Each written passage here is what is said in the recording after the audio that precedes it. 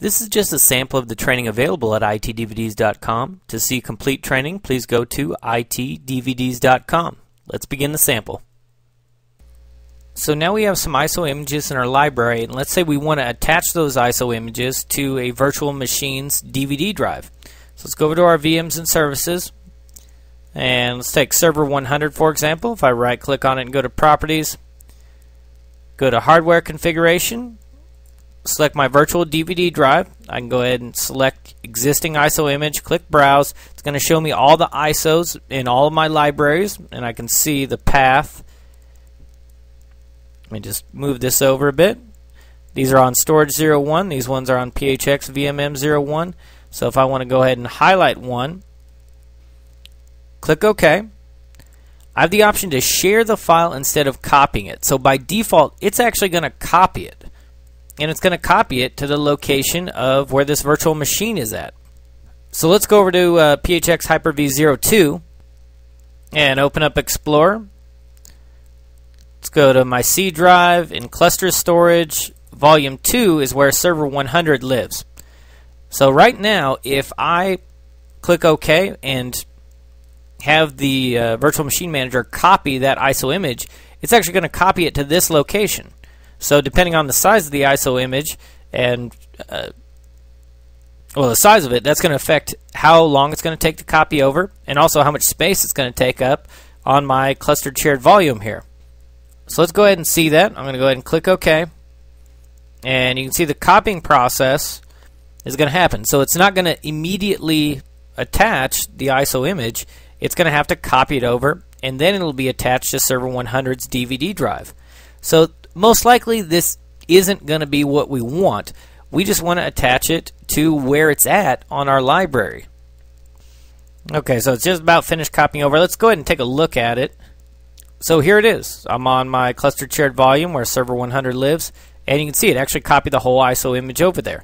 And also, there's a possibility that if we remove this ISO image or detach it from our DVD drive in our virtual machine, that this file may or may not get deleted. So it could be taking up space on our clustered shared volume, and it's not even being used.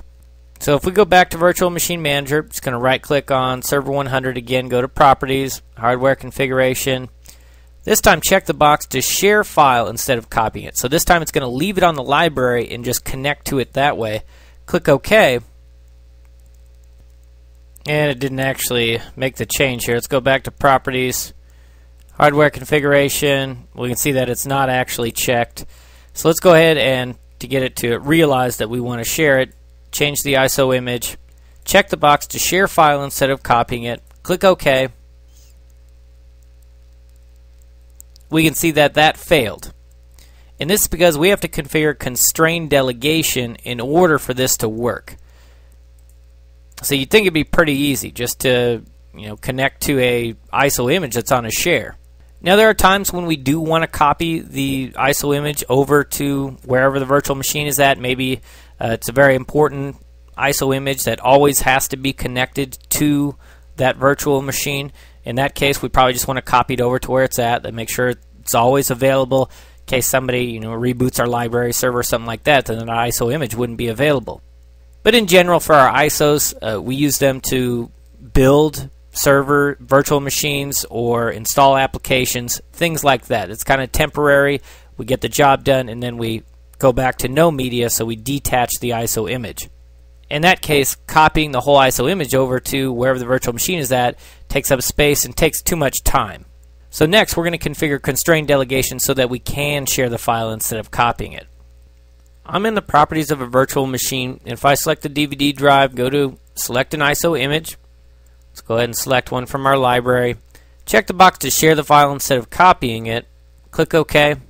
If we don't have sharing set up for our ISO images, it's going to fail. And there it failed. We can actually go to our jobs, take a look, and there it is. User account does not have permission required to open attachment. So we need to set up permissions on our library shares. So if we go to our library, I've got two libraries, SCVMM 01 and Storage 01. Each one has a share, a library share, SCVMM library, and SCVMM library.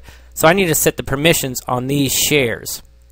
One thing also to note real quick, so we go back to that virtual machine that failed. If I right click on it now, you can see almost everything's grayed out. In order to try another change, like attach an ISO image again, I need to repair it. So anytime a job fails, we can either retry, which restarts the failed job from the last known successful checkpoint, or ignore it, which basically says just forget about the failed job, put it back in a usable state. And now I could right click on it and you can see I can power it on and try to attach an ISO again. Of course, if I try to attach an ISO at this point, it would just fail again. So we need to set permissions on our library share. So I'm on SCVMM01 right now, so I'm going to set the permissions on that one. Here it is. Here's the share. I'm going to right click on it and go to properties. First, let's set the sharing permissions. Let's go to advanced sharing, click on permissions, and we need to add our VMM service account. This is the account that Virtual Machine Manager is running under. And then we also need to add the computer account for each of our Hyper-V hosts.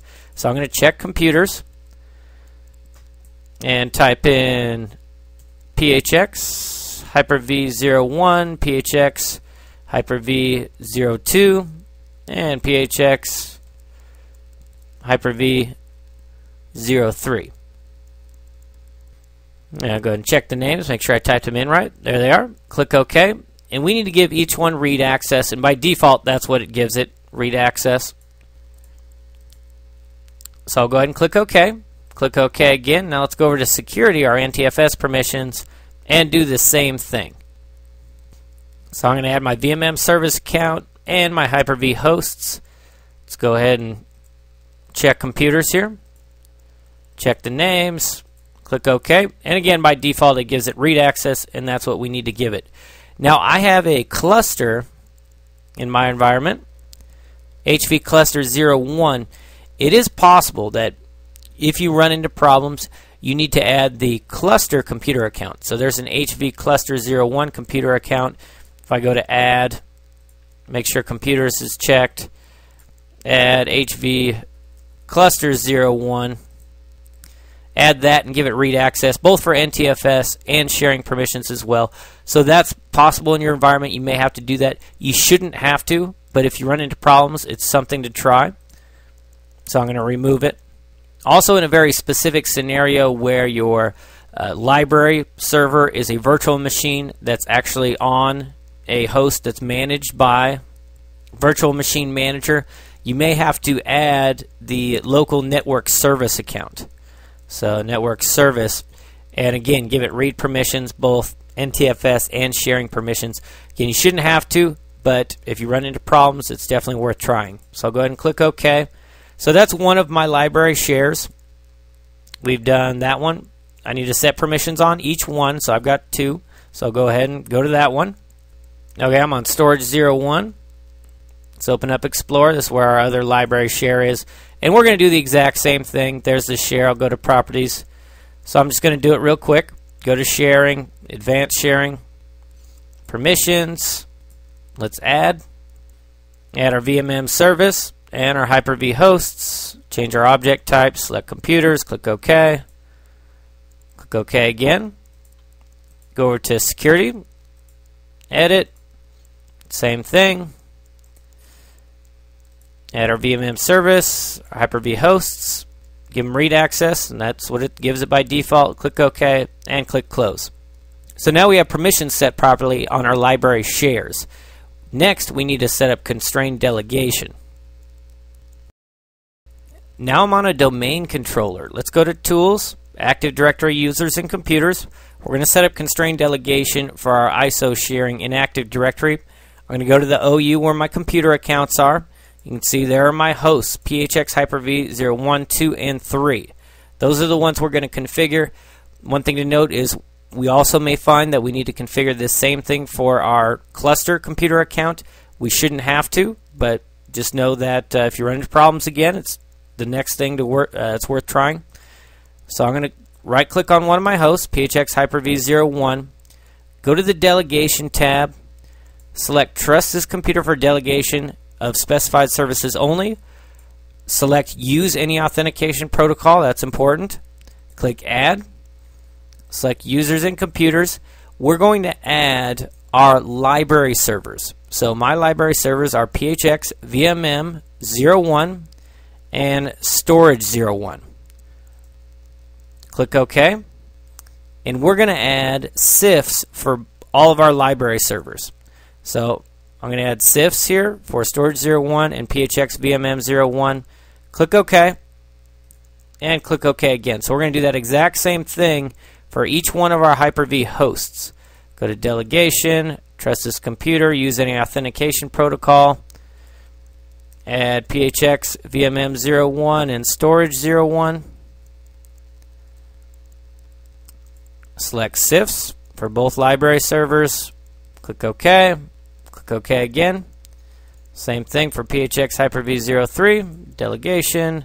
Trust this computer. Use any authentication protocol. Add our library servers. Select CIFs. And click OK. And that's it for configuring constrained delegation. Now, what is constrained delegation? Well, it's similar to impersonation, where the person or user account that makes the request is not the account that actually accesses the, in our case, the ISO image. So if we go back to Virtual Machine Manager, look at VMs and services, or actually go back to our jobs that failed, we can see server 105 user account. So each of these virtual machines has a user account. Well, we're not going to set up permissions so that each one of these virtual machines user account has permissions to access the ISO image. What constrained delegation does is it allows the account requesting it, which is in this case server 105, to impersonate or pass on the credentials of the original requester. And on our library shares, we gave read permission to the Virtual Machine Manager service account and each of the Hyper-V host computer accounts, as well as, if we needed to, the cluster account or the local network service account. So those accounts have permissions to make that request, and then server 105 can actually pass on those credentials and be able to access that ISO image. Interestingly enough, now that we've configured constrained delegation and permissions on our library shares, ISO sharing might not work right away. So if I right-click on my virtual machine, go to Properties, and let's go to Hardware Configuration, Virtual DVD Drive, select a DVD from my library, check the box to share the file instead of copying it, click OK. So it may work at this point. Okay, and it did work for me. And if realistically, if we waited a bit, it should work. But kind of to force the new permissions and constrained delegation that we set up in Active Directory to take effect, we can actually just migrate one virtual machine. And this is kind of specific to a cluster. With a standalone host, it should work pretty much right away. You may have to wait a little bit for replication and things like that to occur. But migrating a virtual machine will actually kind of force it to get new Kerberos tickets, the accounts in question. So if I just right-clicked on this virtual machine, let's say server 103, and migrate the virtual machine, migrate it over to PHX Hyper-V 01,